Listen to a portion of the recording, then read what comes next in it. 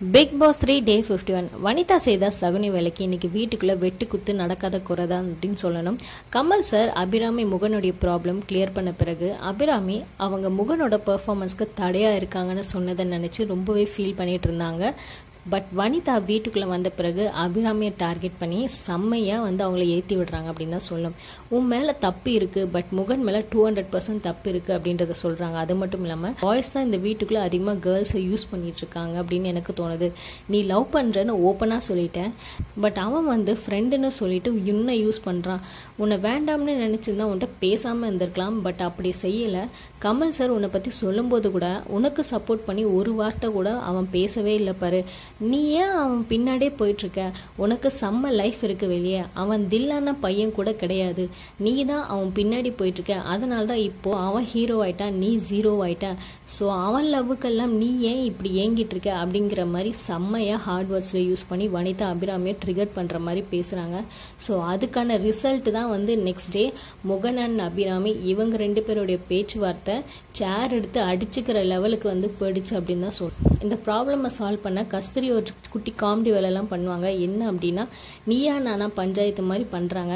So அதுக்கு வனிதா காண்டாயிட்டு, நான் இங்கே இருக்கேன், நீ எப்படி பஞ்சாயத்து பண்ணலாம் அப்படின்னு திங்க் பண்ணிட்டாங்க போல. ஸோ அப்போ என்ன பண்றாங்கன்னா, கஸ்தூரியை பார்த்து ப்ளீஸ் நீங்க ஒன்றும் இங்கே அம்பையர் வேலைலாம் பண்ண வேண்டாம், ஒழுங்கா உட்காருங்க அப்படின்னு சொல்லிட்டு ரொம்ப திமிரா வேற பேசுறாங்க கஸ்தூரி கிட்ட. ஸோ முகன் எங்கடா கோவத்துல ஏதாவது அடிச்சிட போறான் அப்படின்னு சொல்லிட்டு பயந்தே சேரன் முகன் கையை விடாம டைட்டா பிடிச்சிட்டு இருக்காரு. சாண்டி, கவின், தர்ஷன் இவங்க 3 பேரும் முகனுக்கு சப்போர்ட்டா நின்று வனிதாவை எதிர்த்து பேசுறாங்க. என்னன்னா, உங்களாலதான் இந்த ப்ராப்ளமே, நீங்க தான் இதை ஸ்டார்ட் பண்ணீங்க.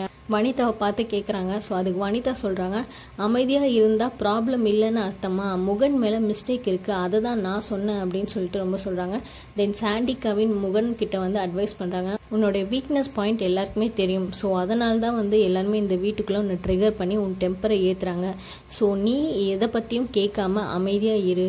ஸோ இன்னொரு வாட்டி அபிராமி உன்ட்ட சாரி கேட்டு திரும்ப சால்வ் பண்ணி பேசினாலும் அவட்ட தயவுசெய்து நீ பேசிடாது, நீ இனிமேட்டு உன்னோட லைஃப் பற்றி யோசி அப்படின்னு சொல்லிட்டு ரெண்டு பேரும் முகனுக்கு ஒரு நல்ல அட்வைஸ் கொடுத்துட்டு இருக்காங்க. தென் ஆஸ் யூஷுவல் ஹோட்டல் ஸ்டார்ட் ஆகுது. எல்லா கண்டஸ்டன்ஸும் வனிதா கெஸ்ட் அப்படின்றனால வனிதா ரொம்ப பார்த்துட்டு இருக்காங்க. ஸோ அந்த டைமில் முகன் என்டர்டெய்னர் அப்படிங்கிறதுனால வனிதா வேணும்ட்டே முகன் கிட்ட லவ் ஃபீல் லவ் வேஸ்ட் அப்படிங்கிற ஒரு சாங் பாடு அப்படின்னு சொல்லி கேட்குறாங்க.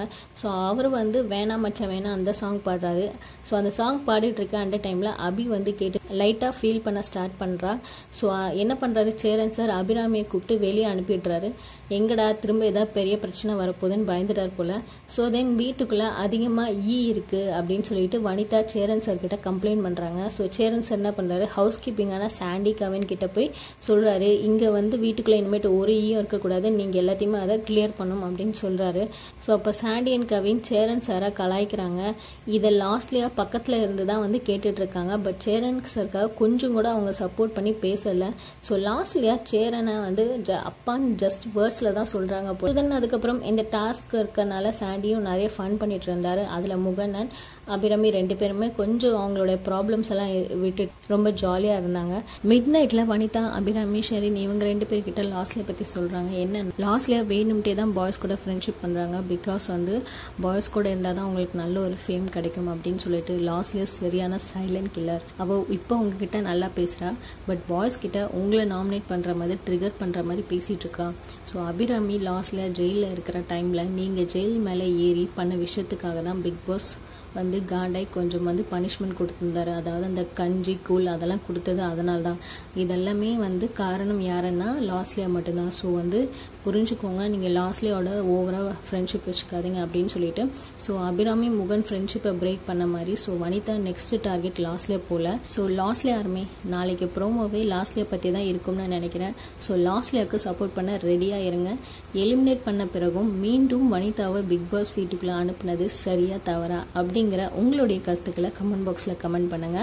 இந்த வீடியோ உங்களுக்கு பிடிச்சிருந்தா லைக் பண்ணுங்க, ஷேர் பண்ணுங்க, அண்ட் மறக்காம சப்ஸ்கிரைப் பண்ணுங்க.